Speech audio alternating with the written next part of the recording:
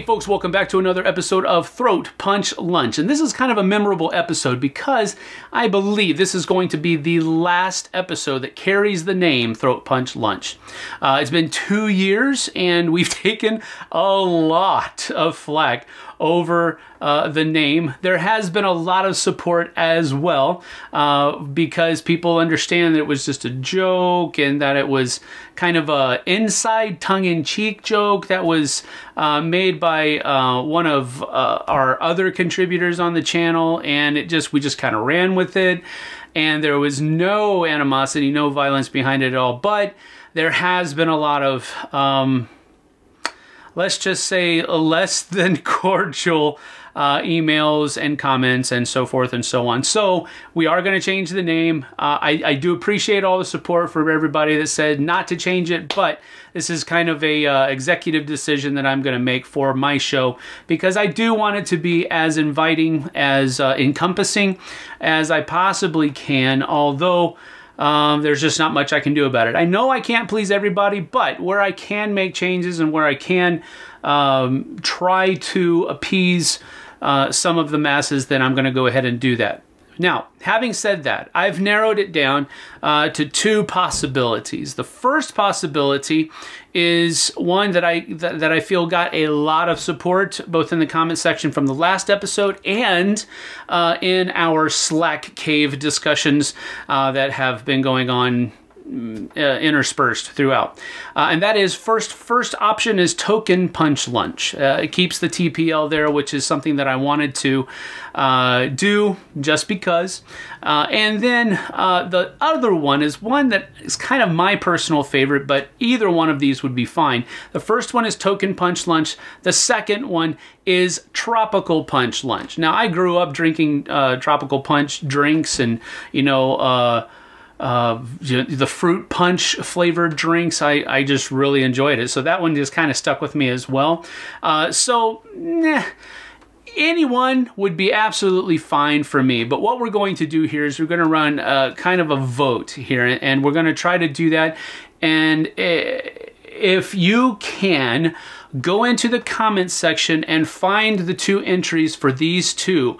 One is going to just simply say, it'll be a post by me, a comment by me that says Tropical Punch Lunch. And then there will be another comment by me that says Token Punch Lunch. And if you would just thumb up whichever comment that you would like to see become the name for this show, we will run that for, let's just say, 7 days from this airing on the first day.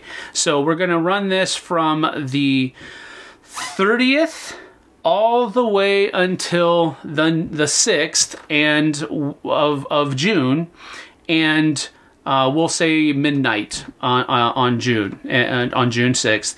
And whichever one has the most comments, that's what we'll go with. I'm also going to take a poll within our Slack group to see which one of these will have the most votes there.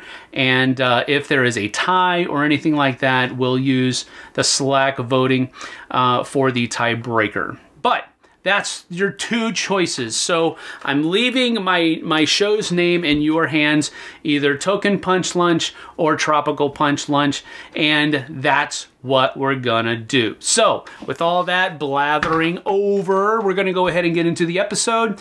Thank you so much for joining us. Let's get to your lunch.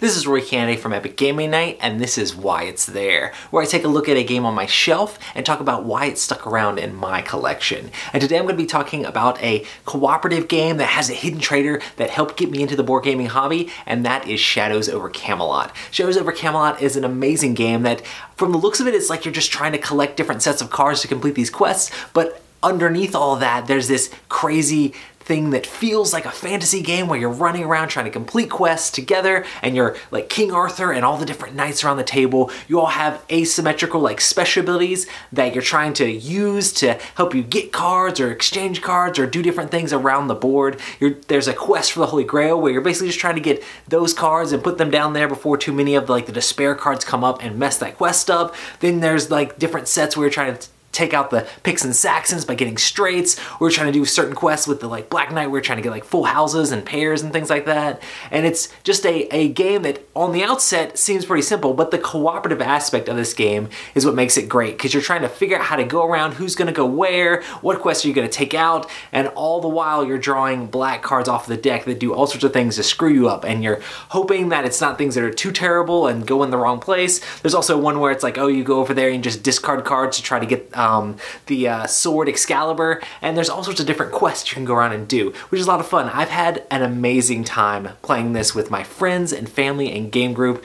The hidden trader aspect of this game is always crazy, and there's been tons of amazing situations and stories where this has come to play. I remember playing it once on my birthday, and I was like, I'm gonna play this game, I'm not even gonna look at my loyalty card. I'm just gonna play as a good guy, we're just gonna do great things. I mean, the game can sometimes make you lose anyway, so I'm just not gonna look. So and I worked really hard the whole time in the game, and we got to like just at the very edge where we were gonna win as the good guys, and one of my friends is like, well, it's this late in the game, Roy didn't look at his cards, I'm just gonna accuse him of being the traitor just cuz. I didn't even look at my card and flipped it over and I was the traitor, and they ended up getting more white swords and winning the game. So I worked the whole game trying to do things, and I ended up losing at the very end. There's another game where I was the traitor, I knew I was the traitor the whole game, and I was like, I'm just gonna work as hard as I can towards the good stuff and try to set up the game so it's kind of like that parody where if they don't know I'm the traitor at the very end, then a couple of the swords will flip to black swords and I'll end up winning. And we had it just right. And I was like, okay, so we win the game as long as no one's a traitor. Nobody's a traitor, right? Nobody's a traitor. Cool, we have a game win. Oh wait, I'm the traitor. Ah ha ha. And then I played a game with my brother and sister-in-law and my wife, which we really enjoyed, and we were playing the whole game. We're like, oh man, the catapults, we gotta stop the catapults. We're like 1 or 2 away. And we're like, oh, you need to fight catapults. We're telling my sister-in-law she needs to fight the catapults and do stuff to make catapults not happen. She's like, nah, I'm good. I'll just put a catapult out there and I'll draw and I'll get this thing, and like made us lose the game. And we were like, what are you doing? You only do that if you're the traitor. Because we were thinking she didn't know what she was doing, and she just took us out in the game. And she was the traitor, and we're like, oh man. There's so many crazy stories we've had playing Shadows over Camelot, and it's been a blast the entire time. It's a game that people can jump in and out of really quickly, and this is one of the games that like you can play with 7 players and still have a blast, which is pretty crazy because it seems like a huge game, but I played with 7 players several times and I've had a lot of fun playing. So Shadows over Camelot is definitely an awesome game, and it will stay on my shelf because it's an amazing hidden trader game.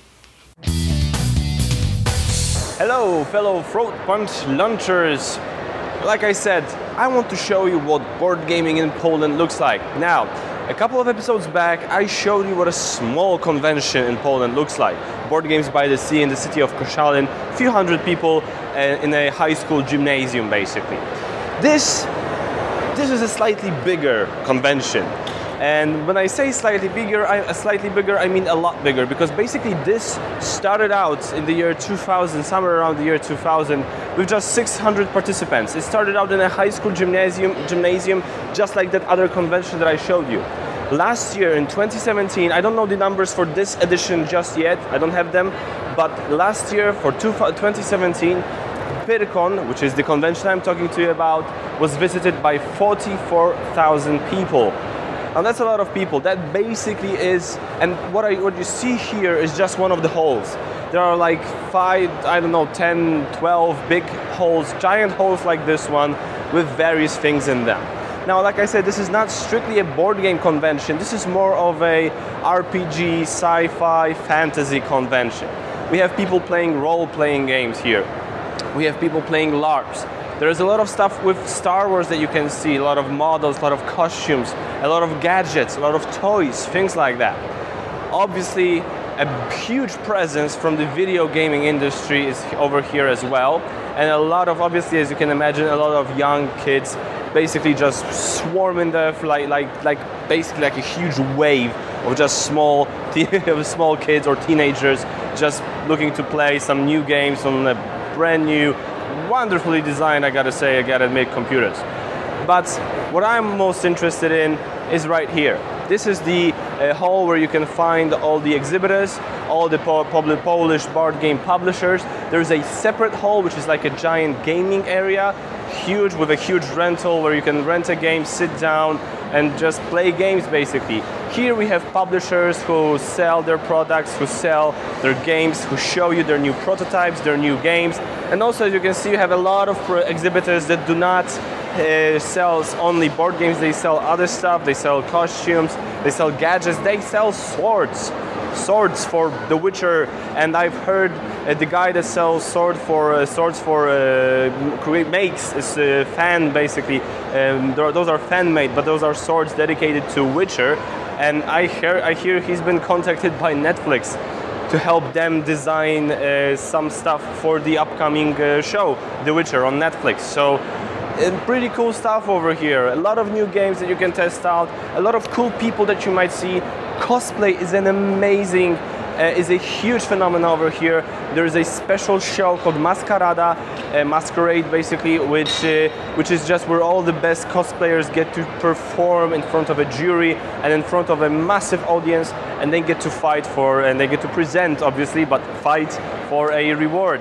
So a lot of cosplayers over here, but mostly fun, cool people, geeks like us, and who just want to hang out with fellow geeks, want to play games, want to meet new people, want to find out what else is coming up in the world of gaming, video gaming, board gaming, whatever gaming you like. You can find it here. This is an amazing place to be. This is like a small Essen, small Gen Con, but still an amazing, wonderful place that I love just coming here every year. Basically just to be around all of that. This is just fun. So, like I said, I only have as much time. I wanted to give you a tiny glimpse into what a big convention in Poland looks like. This is the biggest sci-fi fantasy convention in Poland with a massive board games presence.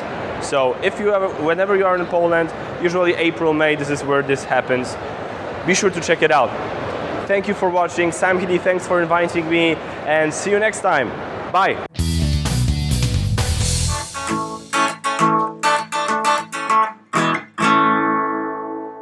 Hey, welcome to the show. My name is Bobby, and this is These Totally Geeky Games, where I make recommendations of games for those people with geeky interests outside of our hobby. Our hobby being tabletop board and card games, and the geeky interest this week being Firefly / the movie Serenity. That's right, with the recent release of the Han Solo spin-off movie from the Star Wars universe, I figured I'd cover one of my favorite TV shows / movies featuring a ragtag team of renegades in space, and that's Firefly / Serenity. I'm just going to refer to it as Firefly, but I'm talking about the whole thing. The first game that I might recommend is a really light push your luck game with fun components. It's a dice rolling game called Firefly Shiny Dice. Firefly Shiny Dice is a really simple push your luck game. Actually, I hesitate to use the word simple. It is a little complex. It's not maybe a gateway push your luck game, but for those people that are interested in the theme, it's a good way to get them into the hobby. That's Firefly Shiny Dice. And Firefly Shiny Dice, I think one detractor from it maybe is that it's not quite as thematic as some of the other games, but one good thing is I like the art in it, and that is not true of the second game, that is Legendary Encounter Firefly. Legendary Encounter Firefly, I think, is a great game. Probably I'd rate everything about the game a plus, except for the art. Great game. I don't really mean to talk bad about anybody, but the art in the game is not fantastic. However, really everything else about the game is fantastic, and I figure I should let you know, put it on the forefront that the art is not the best part of the game, so that if you look at the game and decide you want to play it, you won't let the art detract you from that experience. And the number one game that I'd recommend, probably with one qualifier, that it is a bit long, but I found that it's the most thematic, most immersive, really definitive Firefly game out there, is Firefly, the board game from Gale Force 9 Games. Probably one of my favorite games to come out of Gale Force 9. But I really like it. It's you command your own ship, and you conduct missions, and you go around the Firefly verse and pick up odd jobs here and there, and maybe misbehave along the way. And as you're misbehaving, you might run into trouble with the law, but don't worry, you'll have the characters from Firefly, the TV show, to back you up. And if you watch the Firefly TV show and you really like the show and you really like the verse and you really like everything about it, I think Firefly the board game is really the definitive board game to get into. And it's not that hard. It's not that high of a learning curve. So I would say all of these games, and even this one, is just a next step game. Probably none of them are really gateway games except for maybe Firefly Shiny Dice. But Firefly the board game, really top-notch game. Anyway, let me know in the comments what you think. But until next time, my name is Bobby, and this has been These Totally Geeky Games. See you on the next show. Bye.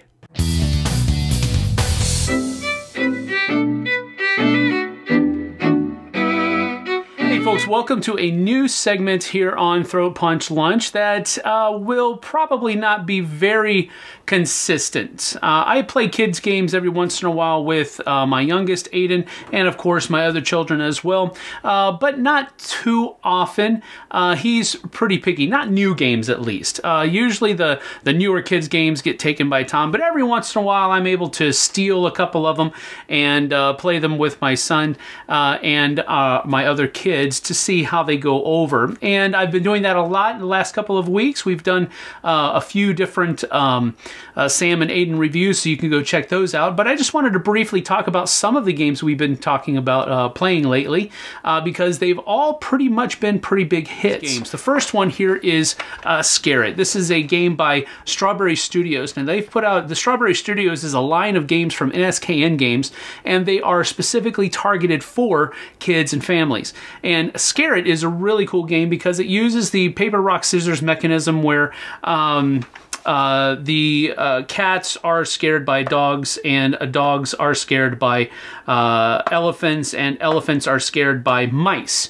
And so you're trying to whittle down this group of kids, this group of animals, and you have a color and a type of animal that you're trying to have the most of at the end of the game, and you're going to be scoring points based upon those cards, and whoever has the most points at the end of the game wins.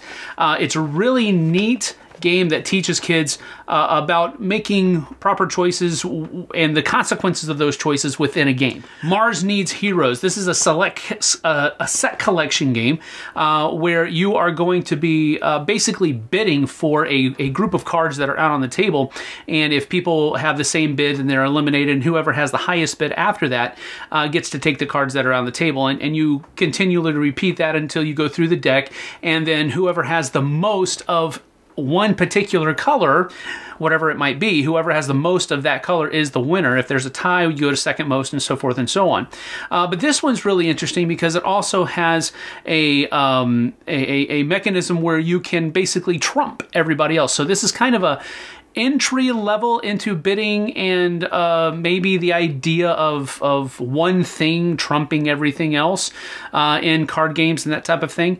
And I thought it was really interesting. It has great artwork, great components as well. It really hit the table very famously in our family. So check this one out, Mars Needs Heroes. Then we also played Robots. Now this one is one of my son Aiden's favorite games of late, mainly because he enjoys robots a lot. Like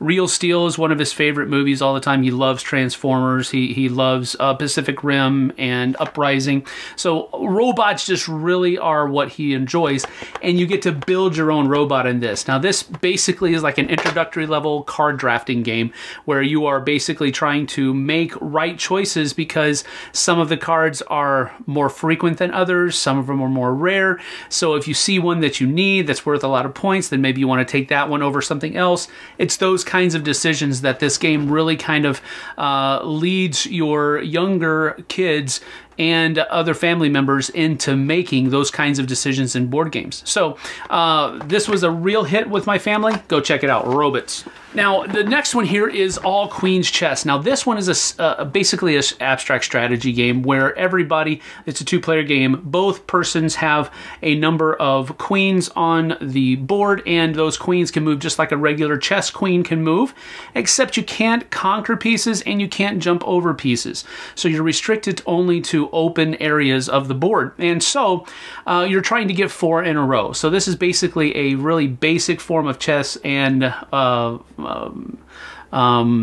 Connect 4. So it's really cool. We played, I don't think we've ever played less than like 5 games of this at one time whenever we've sat down to play it, and we've sat down to play it a lot. So, and then finally another one here called Nuts. This is by Bruno Fedudi. It is a kind of a light take that game, but you're also trying to collect different kinds of sets and so forth and so on. But this one is probably the heaviest game that my son Aiden has been able to really kind of grasp and do well at and make good decisions without being told what to do or being reminded of what he should or should not do in any given situation. And so that's about it. Just 5, is that 5? Yeah, 5 games that you can go and check out to see if your family might be interested in looking at it. I know all of these were hits with my family.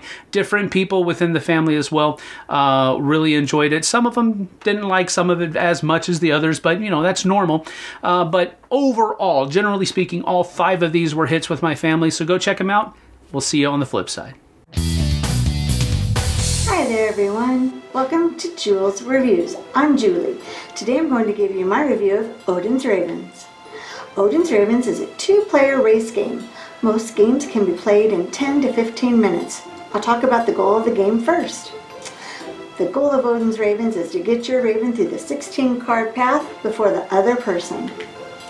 To begin the game, 16 cards are laid out in a line. Only 6 cards are shown in this example. No 2 same cards can be next to each other. Each player places their ravens at one end of the line. Playing interaction is minimal. This is a competitive game since it's a race to win. Not only do you have cards that will help you move, you can choose from special Loki cards that can either help you or hurt your opponent. The rules to Odin's Ravens are super easy to learn and remember. The components are medium quality. I like that the ravens are made of wood. The cards are easy to hold in your hand, but they're not the best card stock. I do like the artwork in this game. This game doesn't take long to learn and play. It's super easy to set up since the path is only made up of a line of 16 cards. If you're looking for something fun and fast to play while you're waiting for friends to arrive, or just to play in between games, this is for you. Thanks for taking time to watch Jules Reviews. I'm Julie. Have a great day.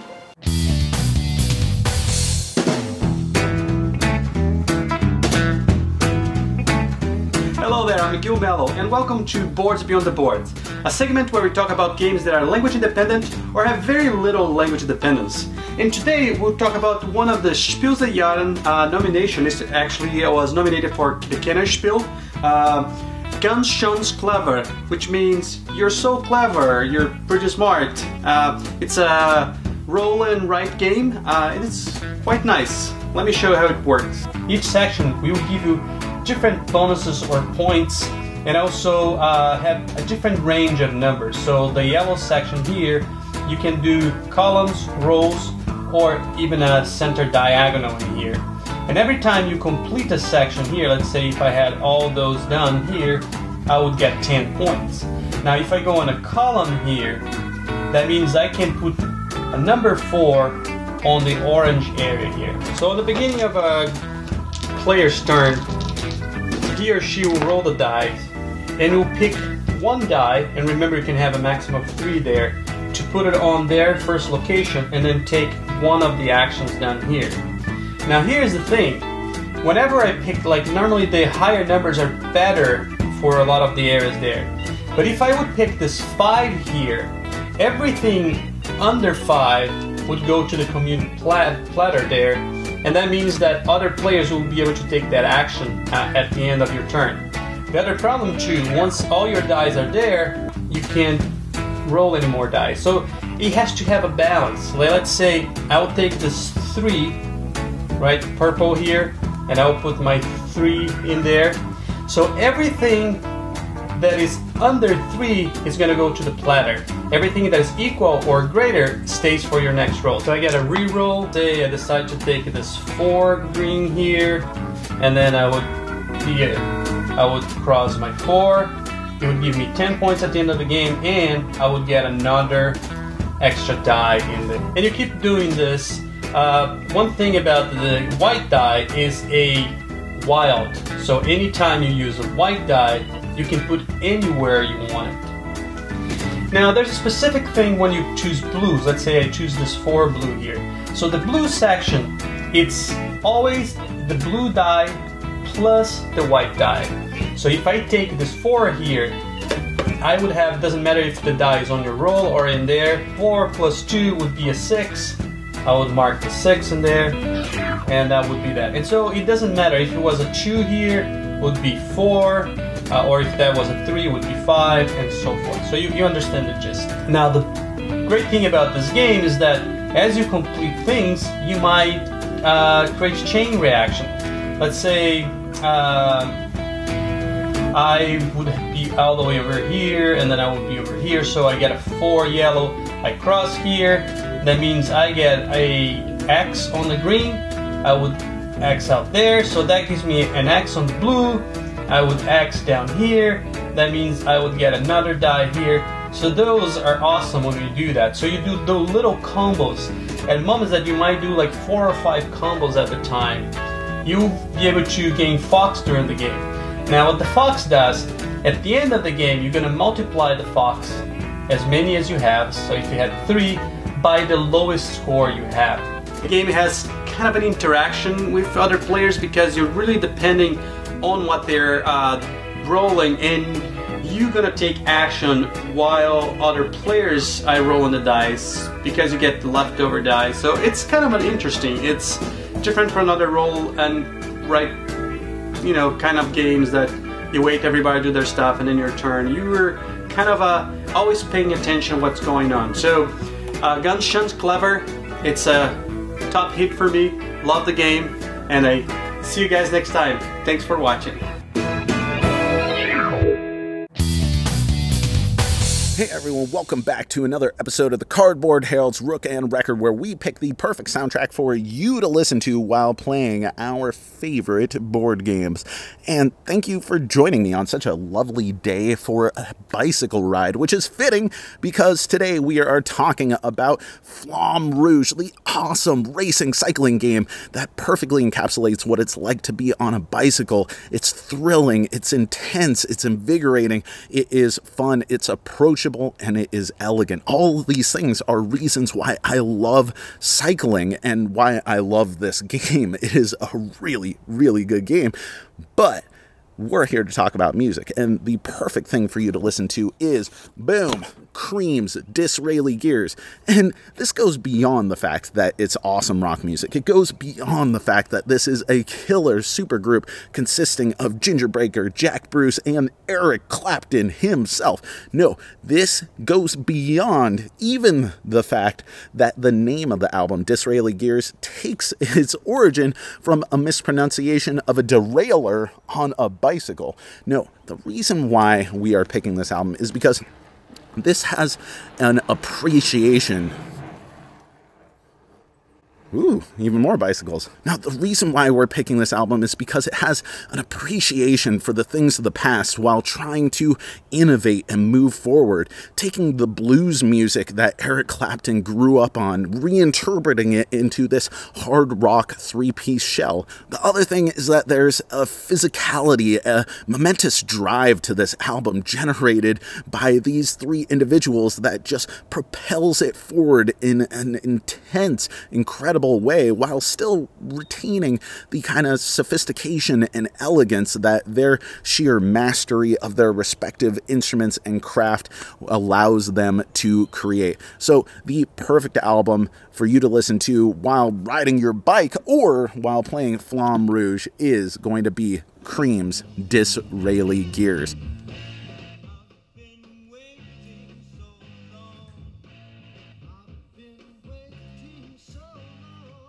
So thank you so much for watching the Cardboard Herald. Let me know what you thought of our pick. What did you think of Cream? And what is your favorite album to listen to while playing Flamme Rouge? Let us know in the comments below. Thanks for watching. I've been Jack for the Cardboard Herald, and the more that we do of these, the less bad music you will have to suffer at the table.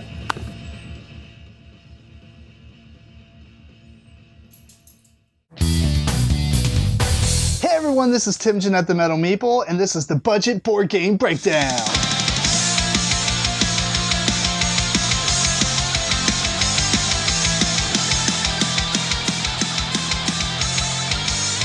So in this video, we're not talking about something that's probably considered a budget item, but I really do enjoy it. This is my big Viking mat from VikingMats.com. This thing is huge. I have a massive table. It is a 72 by 43 inch table, I believe. I got the mat custom cut. Took a couple months to get in. This is a 71, I believe, by 41 inch mat. I tried to get about an inch away from all the edges so that you can see the table. It's a rather nice, expensive table. I really like the feel of it. The problem is the table is rather soft. The wood is very soft. When I put my podcast stuff on here, I've dropped, if you're familiar with XLR cables, the ends are metal. Sometimes they'll hit even from a couple inches and make a divot. Very saddening since the table is so nice. So I wanted to get something to protect the table and to protect my cards.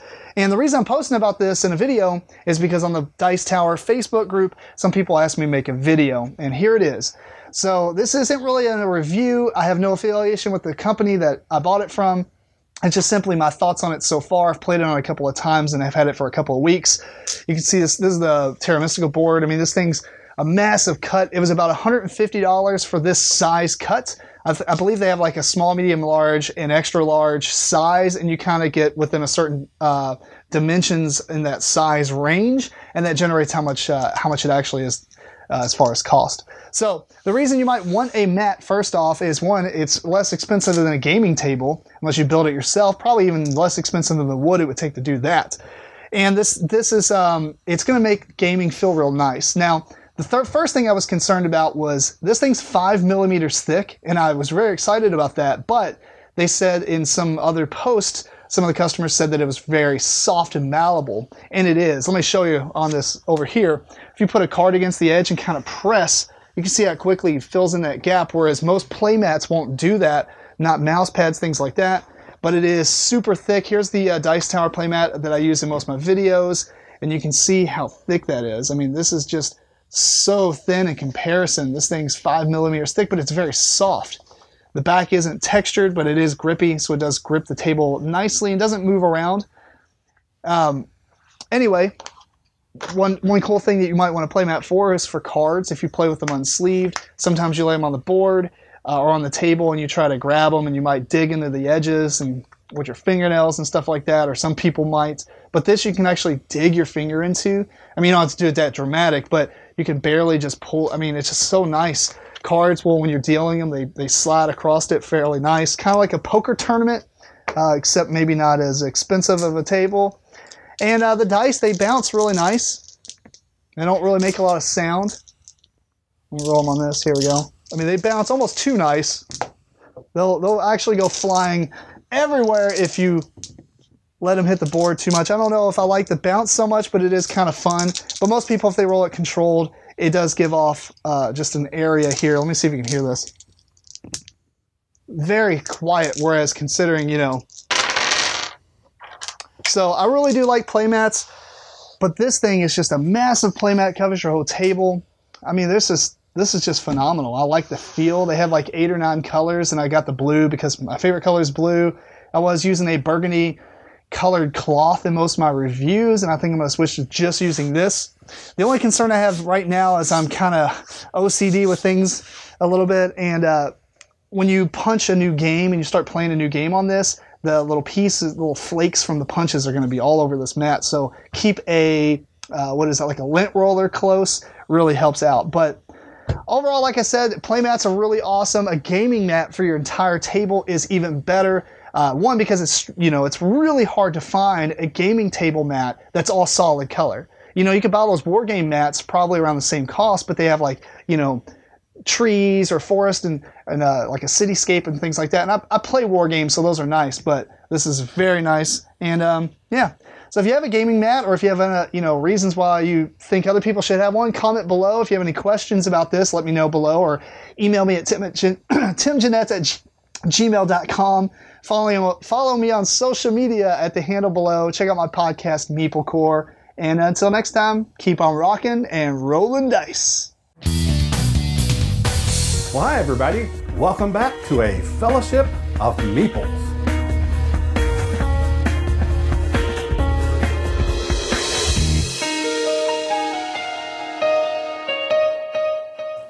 Hi everyone, I'm Doug Jr. with Doug and Doug Gaming. And today on a Fellowship of Meeples, I want you to imagine that you're taking a trip. You're visiting, let's say, Florida. Because you know, sooner or later, everybody visits Florida, right? That's what we do here, it's tourism. But if you're driving in from the west, you're very likely going to hit a stretch of interstate, Interstate 10, that comes through what we call the panhandle of Florida. Now, this is the often forgotten part of Florida, sometimes referred to as Lower Alabama. We do not find this amusing. However, if you come about 56 miles into the state from the west, you'll find a town called Crestview, Florida. Now, in this unassuming little town, you would also find a game store, an FLGS, Friendly Local Game Store. This is actually one of the best game stores around, not because it's the biggest, not because they have the best selection, although they do have a great selection and it is a very good sized store. So today I want to introduce you to the owners of the Game Masters Guild Game Store in Crestview, Florida. Their names are Dave and Val, and they make it possible for our game group to have a great place to meet and play games. Hi, my name is Valerie. I'm originally from Northwest Florida. I was born here in Fort Walton Beach and raised in Defuniak Springs, and then moved here when I married Dave, so I've pretty much been in this area my whole life. I'm Dave. I was originally born in Eau Claire, Wisconsin. I served in the Air Force for about 4 years, and I was a fireman down there at Hobart Field. And many years ago, I met my wife Valerie, and she decided to help me open a store. Well, of course, after that, I wanted to find out, how did they get started in gaming? Because I was always into the role-playing and everything first. I mean, hardcore. Dungeons & Dragons, playing books like Robotech and all that stuff. Then I was into Magic, and I know you were always into games. Oh yeah, I was definitely a board gamer growing up. More of the conventional stuff like Sorry, Monopoly, stuff like that, but knew about some little stuff here and there, like I had learned about Magic the Gathering in high school from some friends, but didn't really understand it, and I was like, whatever, what is that? But then when I met back up with him later and we got together, he started teaching me more about the card games like Magic and Pokemon, and then he's been trying for years to get me to play D&D, and I finally did. The third question I asked Val and Dave was, how did this store get started? We started at the local flea market. That was way back. Yeah, that was back in May 2005. He decided he was just going to start ordering a bunch of random collections off of eBay so that he could decide to set up a flea market booth. And unbeknownst to me, I thought, oh, he's just a gamer, he's a collector, he's just getting a bunch of stuff for himself. No, he decided he wanted to start the reselling. I said, well, if we start this, we're not going to be able to stop it because we're going to start gaining customers and people are going to expect us there. So yeah, kind of May 2005 was the start of it, and then it grew into the giant 4,500 square foot store that it is today, over 12 years later. Because we did the flea market for a year and a half, out of business for 6 months. Because they sold the flea market, so we couldn't be there. And then we got a small place, and then we were working constantly and coming in the evenings to open it up. Yeah, it was terrible. Our customers were like, why are you only open from like 6 to 9 at night? Because we had day jobs too. So that was part of the sacrifice in doing it. We kept both jobs for a while, and then eventually, like I said, just slowly grew everything to what it is today. So, well, next episode, be sure and join us again. We're going to find out a little more about Val and Dave, who they are, and what makes them tick. Thank you so much for joining us on a Fellowship of Meeples.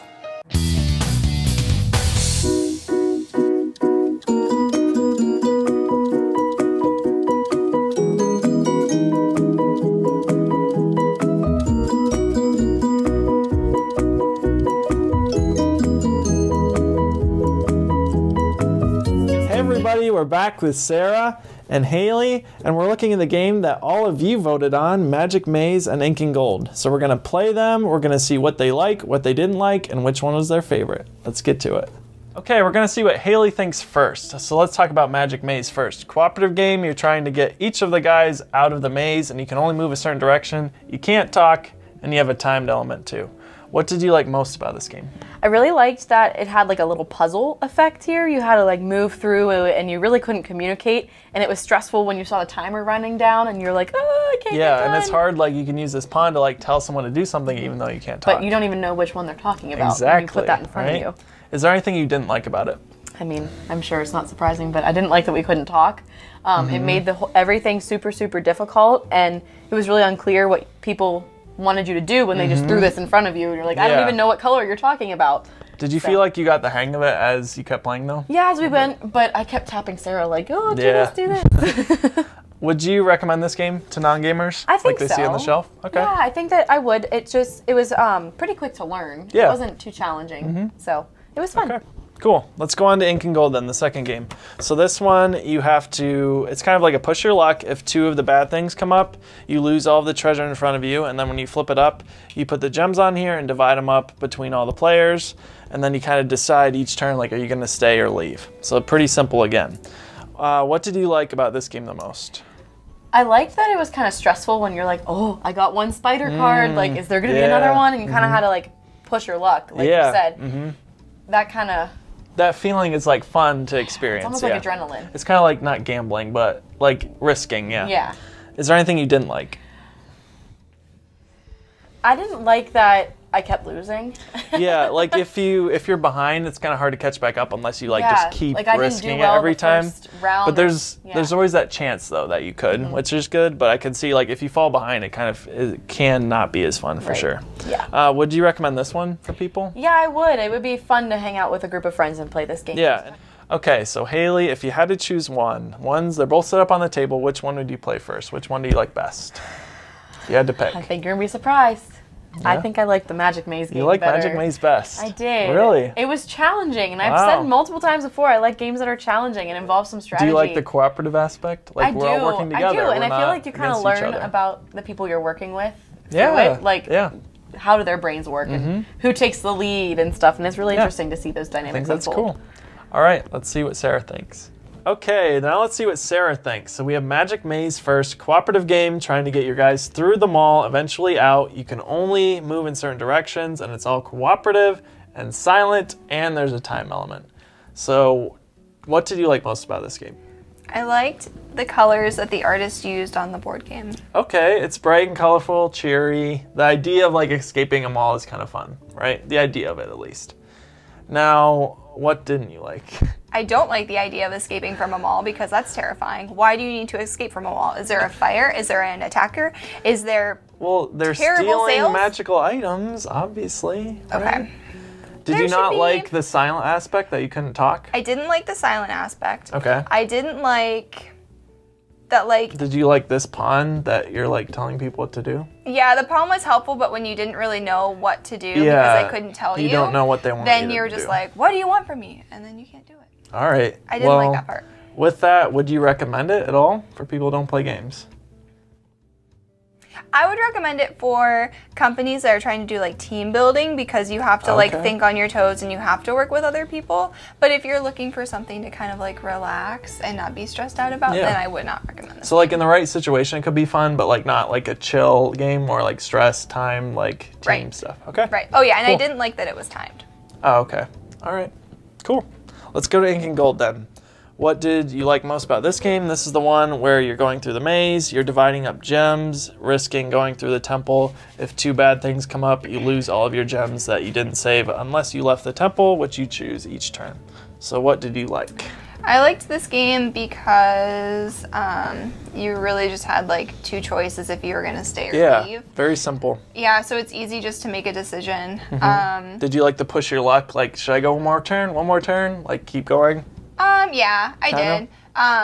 Did you like the tents? Yeah, I like the tents and the manipulatives. They were fun to hold on to and to play with.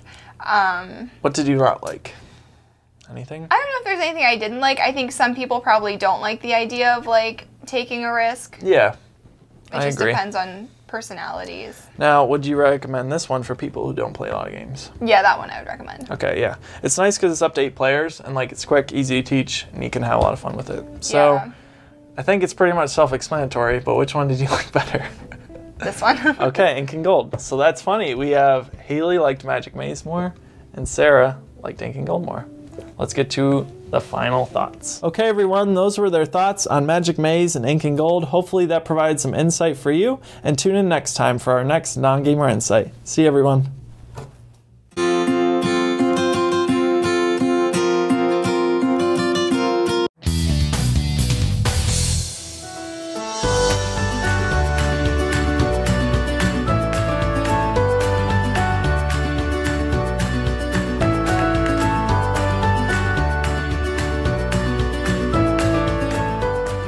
Hi everyone, welcome to another Throat Punch Lunch episode, or whatever we're calling this now, thank you internet. But I've been away for a week or so due to commitments, so to make it up, I'm going to do 2 top 10 gateway games list. First one is going to be anything at least 3 years or newer, and the next one will be older than 3 years. It's just so you can get a decent amount of variety without seeing the same old, same old. Couple of caveats. 2-player games I'm keeping to a minimum, if none at all, and I am leaving out party games, so no 2-player abstract games and no party games. So, without further ado, let's get going, because I've only got 5 minutes for this episode. Go! So, number 10, Imhotep. Very easy, very light, but quite mean. You're basically sending building blocks to various buildings, and it's straight up dry Euro, but you have to manipulate the boats, you can really screw other players, very simple to understand, but a great game nonetheless. Number 9 is Potion Explosion, Candy Crush the board game. You have a weird contraption that you drop these coloured marbles in and you're trying to make potions. You need various colours in order to complete the potions, and then once you do, they have special effects that go off. Looks the part and plays the part. Number 8 is Quadropolis. Quadropolis from Days of Wonder is a city building tile laying game. You simply take tiles from the central construction yard, and you place them on your board, but where you can place them is restricted by which architect you use. There's a beginner version and an advanced version if you've started to get more into games, but the beginner version is still great fun because you've got to plan where you're going to put these buildings to get the most points. You can have city skyscrapers, you can have shops, you can have harbours and factories, you know, very cool, very light, and just very, very quick, and really looks the part, just like any game from Days of Wonder. Number 7 is Azul. Very entertaining. It's a straight up abstract game, and you are placing tiles in the mosaic in order to get the most points, but there's ways you collect the tiles and how you can screw other players over. Very simple and really cool game. Number 6 is Downforce. Yeah, okay, it came out ages ago as a different title, don't care. So simple. Play cards to bid and collect your car, then race them around the track by playing the cards. Follow the card, tells you what colours move what. You just move them along the track, you can block each other, and it gets everybody riled up. You bet on various stages, which ones are going to finish first, and you collect your money at the end, highest wins. Very simple racing game, but so much fun. Number 5 is, Photosynthesis. Photosynthesis, one of the most gorgeous games on the planet that uses nothing but cardboard. This is from Blue Orange Games, and you are growing trees in a forest. And as you grow trees, you get sunlight that travels around the board and shines some different areas, but bigger trees will block the sunlight to your smaller trees, meaning that you won't get as much light. So you're constantly fending off the other players' trees in order to get more light for yourself and less for them. It's definitely, certainly more of a thinky game than most gateway games, but it's so simple to learn and it is basically an Instagram's dream come true, because you can take so many good photos with this and it looks amazing. Number 4 is Dream Home. Dream Home, really like this game. It's very popular with the friends I've got. You're building a house. You collect the cards off this 2-row board based on the columns, and you are building up your home. You're filling it with living rooms, kitchens, lounge, playrooms, etc. Sauna, dressing room, whatever you want. You know, stick a suit of armor in your living room, put a hot tub in your bathroom, and as you place them in, certain combinations will get you more points, but it's a very simple game. Caters for 4 players fine. Get the expansion, it'll do up to 6. I love this game, so good, still on my shelf. Majesty for the Realm. This is going under the radar somewhat, and I hate the fact that it is. This is from the same guy who did Splendor. You're collecting characters off this row and placing them in your village. Where you place them collects you a certain amount of points. You're trying to get combos, but you're trying to diversify and also get majorities. Really easy game, really good, looks good artwork. Same guy who did Splendor, so if you like Splendor, check this out. Number 2, very quickly, Celestia. This was based on a reprint of Cloud 9, and it's you are on an airship going to various locations to collect treasures, i.e. points. But whoever sails it has to roll dice, and you have to play cards to match the hazards. But each player gets a chance to say, "Oh, I want to jump out of this boat. I don't think you can do it." Jump out, collect the points. It's a push your luck game with some element of bluffing, lots of laughs. Does up to 6 players, which is a rare thing with most gateway games. Great little one, love it a bit. On my shelf as well, you know, it does the trick. And my number 1 is Barren Park. Yes, Barren Park right here. Does 4 players, so simple. You just place the tiles on your park, you get different sections for your park, putting in bear preserves and stuff like that. It's just basically a giant game of Tetris for multiplayer, but you can build your park in various ways, and when you get to the end, all you do is add up every single number. No weird scoring system or anything, just add up the numbers, see who wins. Never had this go poorly, so much fun. Woo! And Brave. Hopefully you enjoyed this list, and I hope I've given you a decent amount. Send me some feedback as to what you want to see in the future. Take care and enjoy your lunch. Well, folks, that's just about that for another Throat Punch Lunch episode. Hey, the last Throat Punch Lunch episode, possibly. More than likely. The next time we show up in a couple of weeks, we'll have a new title, and probably just going to be the same show, though. Just changing the name. But anyway, as a reminder, go ahead and go into the comments section below and make your vote for either Token Punch Lunch or Tropical Punch Lunch, and we will go from there. Thank you so much for taking time out of your busy schedule to join us as we present to you the content that we've created. Thank you, on that note, my content creators, my contributors, for all the hard work that you put into your segments on my show. I certainly do appreciate it. You guys are why Throat Punch Lunch or Token Punch Lunch or Tropical Punch Lunch is as good as it is. So thank you so much, everyone. We'll see you guys and gals on the flip side.